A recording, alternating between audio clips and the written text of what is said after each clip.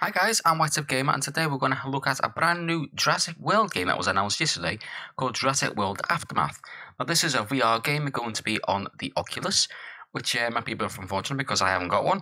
And last time I tried VR, I went sick after about 10 minutes, so it's not looking good for me to be playing it. But anyway, we're going to look at the trailer, read some information on it, and then I'm going to run through my thoughts on it. And obviously, you guys can let me know what you think. So let's have a look at the trailer, guys.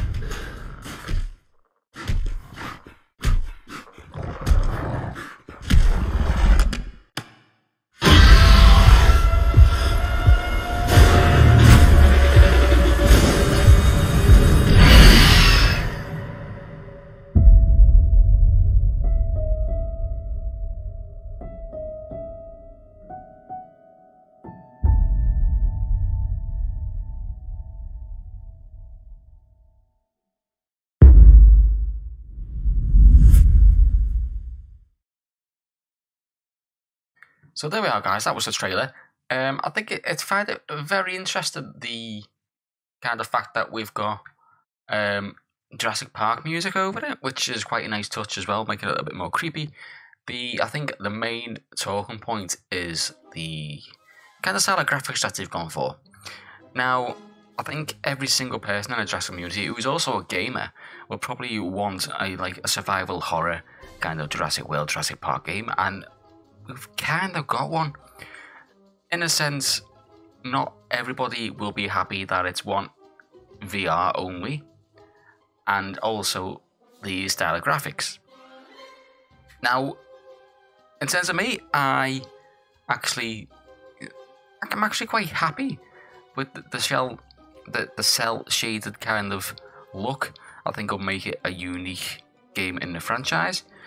As well as it being VR, I think we've had a couple of little kind of VR Jurassic World games. I don't know whether they'd be classed as games, I think they're more experiences more than anything. But this being a full VR game will make it unique. Obviously, the way the graphics are will make it unique as well. But let's read up on what we've got. So that's the trailer that we've just announced. So Jurassic World Aftermath is a suspenseful survival VR adventure with ferocious velociraptors. Step into the action with jaw-dropping immersion. You just crash landed onto Isla Sorna, and the velociraptors are stalking your every move. Your only path to safety is to think quicker and move fast. With a nice picture, I think it's supposed to be in the aviary. There's also a velociraptor there, which is also a little bit strange. Embark on a thrilling new chapter. It's 2 years after the fall of Jurassic World. The mission: recover valuable research materials from the abandoned research facility, and your only hope of escape is to get the confidential information before the velociraptors get you. Outwit deadly prehistoric hunters. To survive, you'll need to explore the research facility, solve puzzles, and find ways to outsmart the ferocious velociraptors that are stalking your every move, all in fully immersive VR. Eye-popping visuals, which is obviously what we just commented on. A new Jurassic World look for VR. Vibrant, cel-shaded visuals enhance the intensity and the thrills. The result is an immersive Jurassic World experience designed exclusively for VR. And that's all that's on the website so far. There's a little hint of what the story is. So I suppose you're some sort of probably biosyn person going into research to steal research from Jurassic World, which is what kind of will happen in the first one. But I suppose the experience will be more interesting with it being VR. You're actually in the world yourself. You're going to be experiencing these velociraptors hunting you, probably similar to the way the alien hunts you in Alien Isolation. And it makes me wonder whether there's actually more dinosaurs. We actually got pictures of the compy in there as well at the very beginning of the trailer.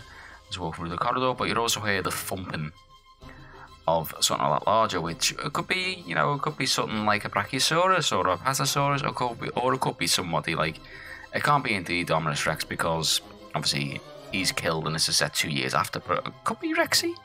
It could be, there's a possibility. Now, in a way, I am excited for this because obviously it's a new Jurassic World game.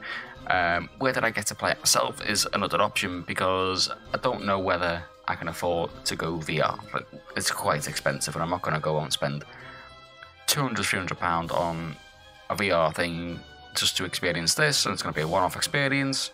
It's not really, it doesn't make sense in terms of spends, especially if you're limited budget and you're a bit Jurassic mad like I am, but it doesn't seem kind of worth it.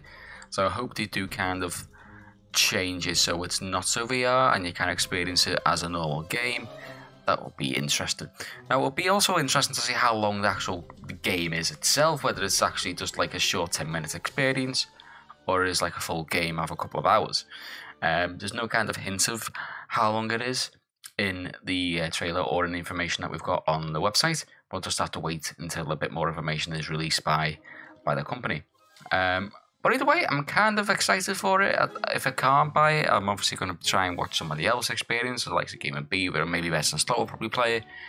But it's going to be interesting. It's going to be an interesting experience. It's something new that we haven't got before.